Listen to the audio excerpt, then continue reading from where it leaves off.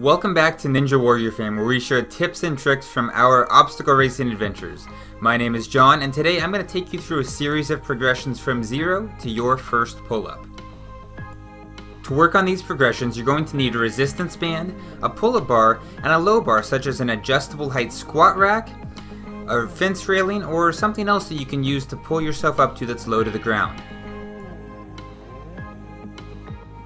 The early steps toward a pull-up are all much easier to accomplish with the assistance of a low bar, a supportive resistance band, and support provided by your own feet and body.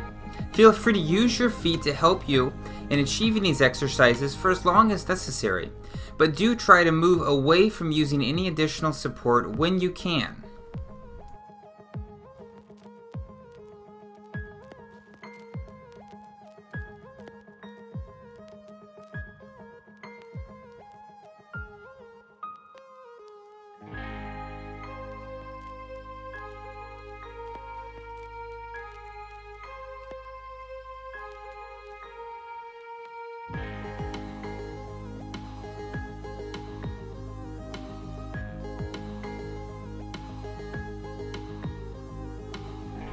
When you feel comfortable doing pull-up sets on the low bar, you are ready to move on to the standard pull-up bar.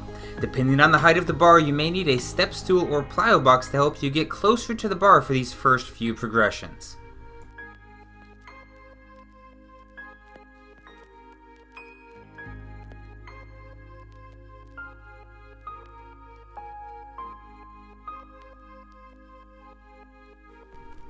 If you don't have a step stool or plyo box handy when performing the descends, you can also jump to get yourself up to the bar.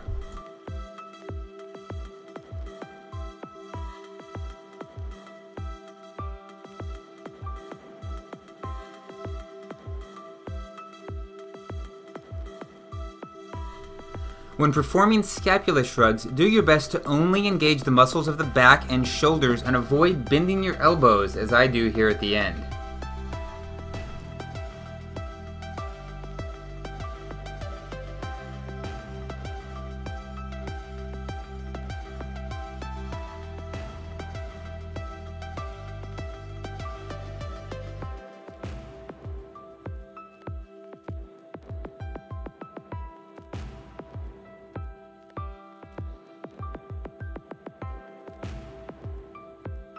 When performing assisted negative chin-ups or assisted negative pull-ups, you're going to be combining some of the previous exercises, using a resistance band to help support your body weight, pulling yourself all the way up to the bar, and then slowly letting back down as in the descend.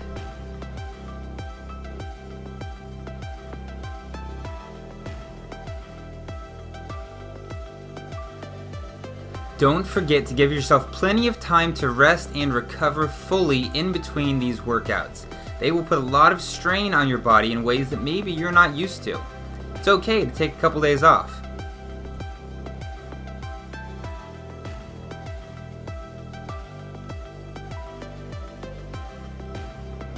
Take your time, focus on mastering each progression, and before you know it, you'll master the pull-up too.